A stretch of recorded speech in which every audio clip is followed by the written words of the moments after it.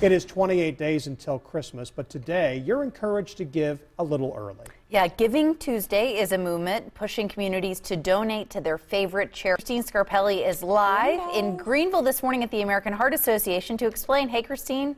Yeah, we are kind of a central location because we have so many different organizations coming from all over the Carolinas. This is Giving Tuesday. Get out your checkbooks, get out your phones, get out your credit cards. It is the day to give, and we have so many worthy organizations to show you and tell you about. Right now, though, enough of me talking. More of Jesselyn here, Jesselyn Griffith from Switch. Everybody watching this morning, I bet, is curious like I was. Tell us a little bit more about Switch and a big problem in the upstate especially. Yes.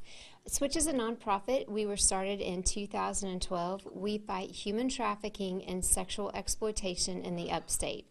And people, I think a big problem is people don't always really understand exactly what trafficking is. We think of the movie Taken. We think of kidnapping. We think of handcuffs and dark basements.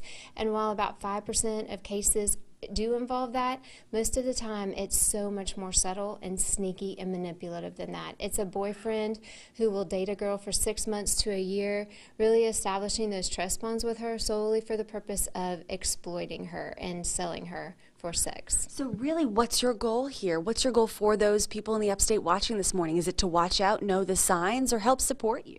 Awareness is definitely key. Just the eye doesn't see what the mind doesn't know, so knowledge is power, and understanding how to protect yourself and your children.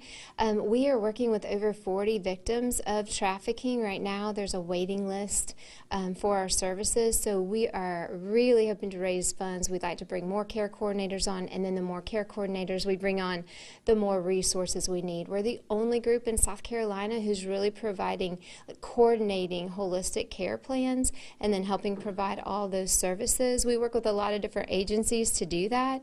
We work really closely with Homeland Security, Greenville County Sheriff's Office, and Spartanburg County Sheriff's Office. Great to know you have that many partners. Yes. That is a great way to explain. Guys, there's so much more, and this is so prevalent in this area. Okay, best way to donate, real quick. How do people do that? You can go online to switchsc.org and donate there. Also, you can contact our office. There's so many ways to get involved, but giving is so key. So thanks you guys for doing this today. You bet. And volunteers always needed. You guys, so much more to learn. I will send it back to you now. Sounds good. Christine, I love that you're highlighting different not-for-profits every half hour, so can't wait to see what you're doing next, and thank you so much. Thank you. We're excited. You bet. All right, 5:53 is the time we bring